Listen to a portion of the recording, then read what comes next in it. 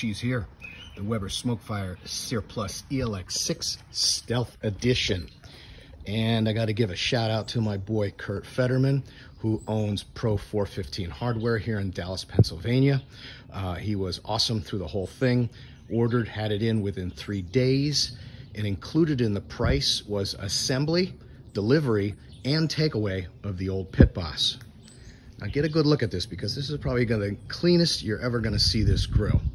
And as you can see, nothing's been done. She was just dropped off, and everything is still inside, including the hardware, the cleaning tools, the grill connect for the app. So a little bit later today, we're going to get to the 45-minute burn-in to season the inside of this grill, and we're going to get to the Weber Connect app, and we're going to get cooking on this soon. More videos to follow. So we got Saturday, June 17th, and we have the initial burn-in going. 400 degrees here. We're going to back it down in about another 15 minutes, and I'm going to put it on smoke, and we're going to season the inside of that grill for maybe about another half an hour.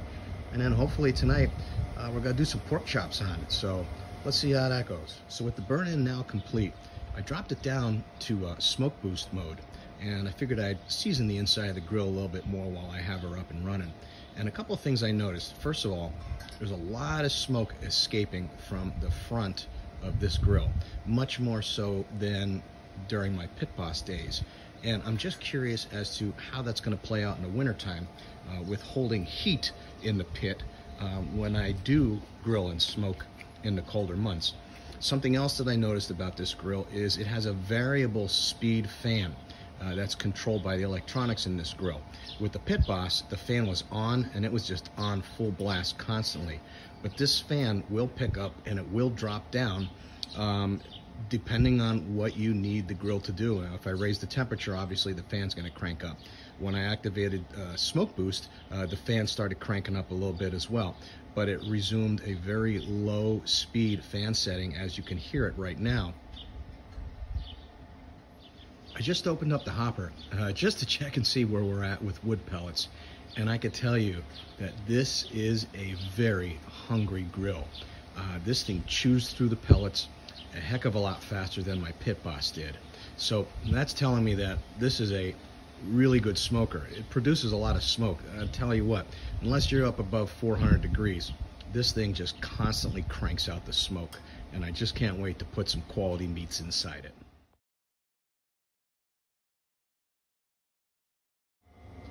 About to start our first cook on the Weber SmokeFire Sear Plus here, and just some simple pork chops with some grilled vegetables. But when I get some time in the next day or two, I'm going to go over what I like about the grill so far, compare it a little bit to the regular Stealth 6 model, because there is some differences between the Sear Plus and the regular Stealth, and we'll be back soon.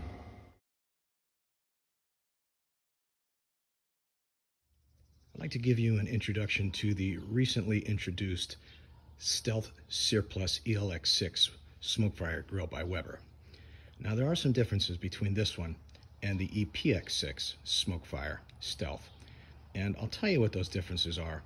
And starting on the outside, the big differences between this one and the EPX6 Stealth model is that you get this shelf, and you also get the grill grate hanger that mounts up underneath the shelf. Now they rated this shelf at holding 40 pounds, but I could tell you, watching these guys unload this from the truck yesterday, they held both of these shelves and unloaded it from the tailgate, and I didn't see one tiny little bit of flex off of either side of these shelves. So this grill weighing at 210 pounds, I could tell you that those shelves are going to hold more than just 40 pounds without any flex.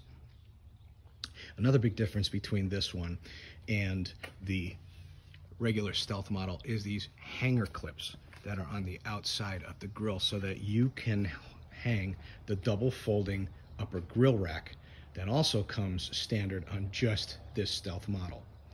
Now both Stealth models feature a nice rubberized handle and black chrome accent straps on the front lid of this grill. Very nice looking.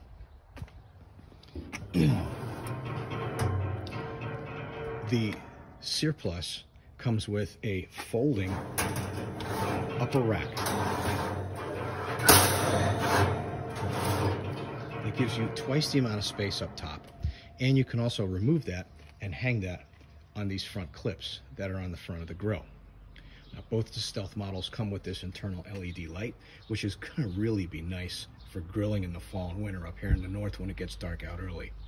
The Sear Plus also comes with this cast iron double-sided sear plate. Now, it shows it mounted to the right-hand side here, but I also noticed that if you take that center section out and slide that to the far right, you could put that searing plate right over the firebox, and I'm going to try that. I'm going to see how that works with some subsequent grillings. Last night we did our first cook on it. We did some bone-in pork chops with some roasted vegetables, and I got to tell you that this Weber SmokeFire really pumps out the smoke. So what are the dimensions of the Sear Plus? Well, you're looking at 210 pounds, a 20-pound hopper for pellets. You're looking at 63.17 inches wide, 47 inches high with the lid closed, 33 inches deep. You have a folding top grate that measures in at 14 by 36 inches of cooking space. You have 1,156 total square inches of cooking space on this grill. And from what I've seen last night, this grill heats up pretty darn evenly all throughout the entire cook surface. You have a temperature range of 200 to 600 degrees. And this also features a smoke boost function, as do all the SmokeFire grills. And I gotta tell you, compared to my Pit Boss, this thing is a massive smoker. I don't even know why you would need that smoke boost, because with the modulating fan that runs in this grill continues to pump out the smoke. And I mean, we got some pork chops last night that had some serious smoke-infused flavor in it, and they really turned out fantastic. The differences between this and the regular ELX6. Well, with the ELX6, you don't get the light inside. You do not get the black accent strappings on the front of the grill lid. You don't get the rubberized handle, and you don't get the black shelving on either side. Another big difference between the two Stealth models and the EPX6 are the casters.